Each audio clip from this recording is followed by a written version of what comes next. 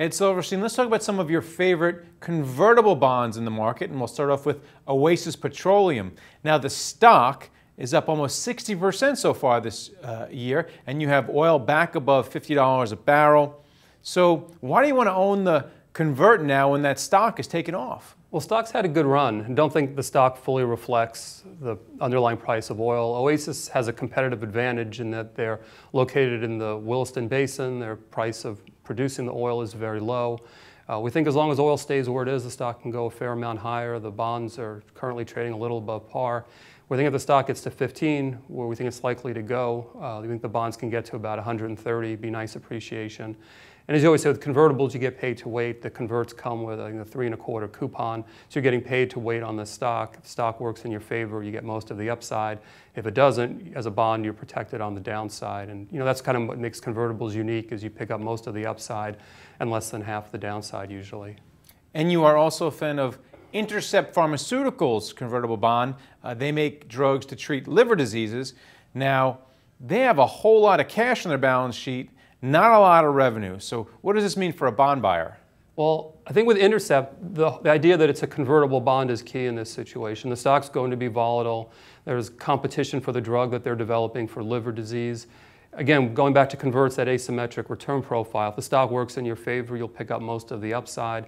If it doesn't, as you mentioned, they have cash. They're burning cash, but we think that given that they already have a drug on the market, there's downside protection in the bonds. Downside will be protected if the stock goes against you.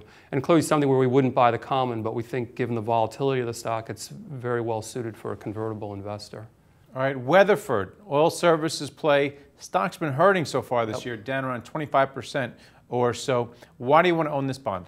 Weatherford is, unlike Oasis, Weatherford has really suffered, and that's probably a good time to buy it. The stock's really washed out around here at $6 a share. It was as high as 25 back in 2014. A lot's gone wrong for the company. They had accounting issues, a lot of management credibility where they promised certain things and didn't deliver. The convert was recently issued. It came with almost a 6% coupon. So going back to, as you always like to say, paid to wait, here's one where you're clearly getting paid to wait. You're getting almost 6% in a very low yield environment.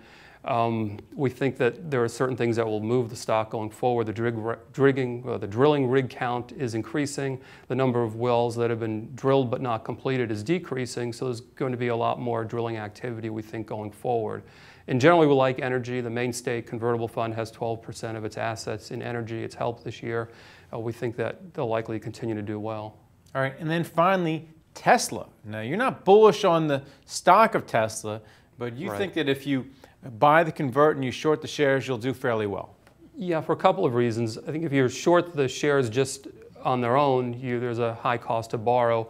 By being long the convertible bond, you're picking up about a 5% yield to maturity. And so that'll offset some of your cost of borrowing.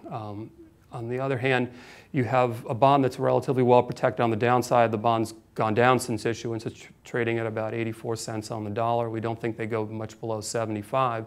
So your downside is limited to about 10% on the bonds. If you're short the stock, we think there's a lot of money to be made there. A lot of issues with a company not making money, or certainly not making money on a cash flow basis. We don't see that changing anytime soon.